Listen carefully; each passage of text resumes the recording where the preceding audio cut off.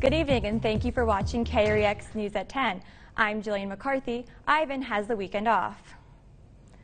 A deadly heat wave impacting more than 2/3 of the U.S. is reaching its peak this weekend.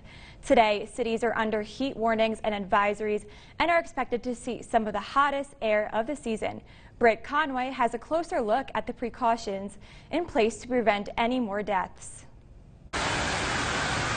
Intense heat with deadly consequences. From New Mexico to New England, nearly 200 million people are sweating it out. Disgustingly hot. I'm melting. I'm getting too old for this heat. As a potentially record-breaking heat wave grips much of the country this weekend. In New York, major events are being canceled, including the Triathlon and Aussie Music Festival, along with the horse races in Saratoga. In Oklahoma, roads are buckling from the heat. Officials are urging people to take the warnings seriously, stay indoors, and stay hydrated. Look out for the elderly, look out for young people. They are the most vulnerable. On Saturday in New York City, it could feel like a boiling 115 degrees.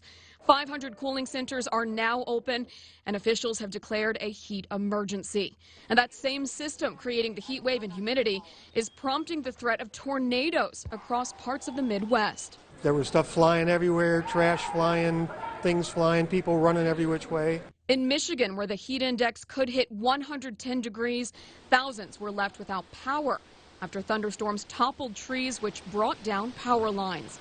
I'm Britt Conway reporting.